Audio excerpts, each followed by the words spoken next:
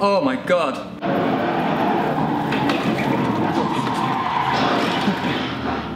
Hi, I'm Scott Mansell and welcome to the Driver 61 channel. Now today I'm at SimTech Pro in Barcelona testing out their professional grade simulators. And now is the most exciting part of the day where I'm going to test a VR headset to see how realistic it actually is and how it compares to real life racing.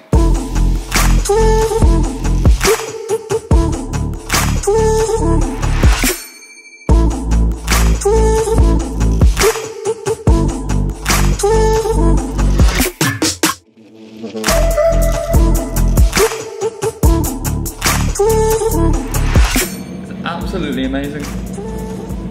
So I'm sat in the car and the first thing to notice is that the steering wheel moves absolutely perfectly visually with what I'm actually feeling. It feels just like Spa and it feels like I'm in a GT3 488, which is just incredible. So let's head out onto the circuit. So I've driven with a 3-monitor display already today on Spa in 2 different sets of software, iRacing and Assetto. So I'm driving the same car on the same circuit to get a real feel for the comparison and to see if I might be able to be quicker with this VR headset.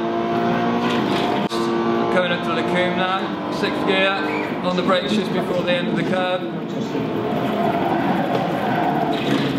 Ran a little bit wide there on the brakes. I think I just need to become accustomed to it, but everywhere you look, the good thing, or the thing that I can feel is really amazing, is that you have to, when you move your head and obviously you can see the apex, it's just like when I'm training drivers to look that bit further ahead in real world driving. Okay, let me try and get quick. So, first reactions from that. First of all, it's absolutely incredible. You're so immersed in the feeling, but in terms of using it as a tool to improve your technique on the real world racing circuit, the VR headset, I have to say, is much better than the 3-screen or single screen setup. Why, you may ask? Well, the first reason is that you're so much more inside the feeling. It feels real, it's unbelievable. It's easier to pick out the apexes, the braking points, the exit points.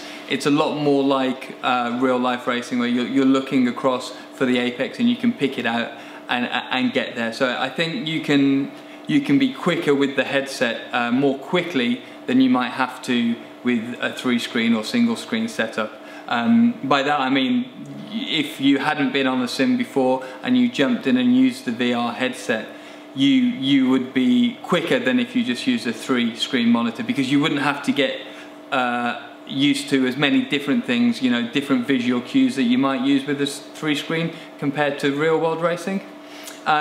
The only negative thing about the VR headset is that the resolution could be better. So when you have a 3-screen setup or a single screen setup or even a projector, the resolution of the image is higher. I think because this is so close to your eyes, you can see the pixels just a little bit. But as an overall experience, the VR headset is superior. It's so much more immersive and a lot more realistic and a lot more like real life racing. So one thing that I found then was that I had confidence in the car very, very quickly, because you have this depth perception that's better than monitors.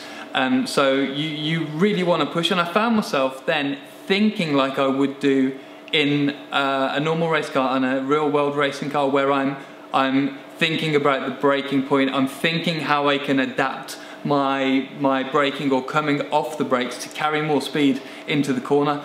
It's a lot more, it's a much more natural experience that I'm consciously thinking about where I can improve and where I can get quicker, carry more speed into the corner. And it's exactly the same as it is in the real world. I'm not trying to adapt myself because of the sim. I'm thinking and doing, changing my inputs like I would do in a real world racing car, which is just incredible. So I've just finished my second session with the VR headset, and the biggest thing for me, and the most important thing when you're trying to train on a sim as a real world racer, is that you can feel the car and that you can get close and very close to the edge. And with the setup that we're running at the moment, Assetto Corsa, the motion platform, the two-post motion platform, and the virtual reality headset, just the warning and the feeling that you get in how the car's rotating or which end of the car is sliding is so realistic. It means that I can be so close to the limit of the car continuously and consistently that I can put together consistent laps and quick laps where I'm very close to the edge on corner entry,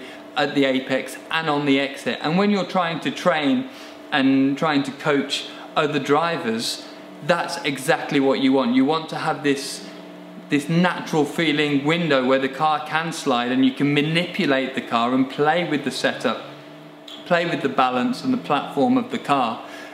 And honestly, it's so realistic, and the VR headset really adds to that. As I was driving around in that second session then, I was actively thinking where I can gain time, how I can carry more speed into this corner. Well, the previous lap I'd braked at this point and I hadn't quite carried enough speed in because I didn't feel the car oversteering or rotating. So this next lap I'm going to carry a little bit more speed into the corner. And that process of learning and improving is what you do when you're driving in a real world race weekend. So the similarities and the way that you can train your brain to constantly try and improve are just incredible. Sector 1:40.673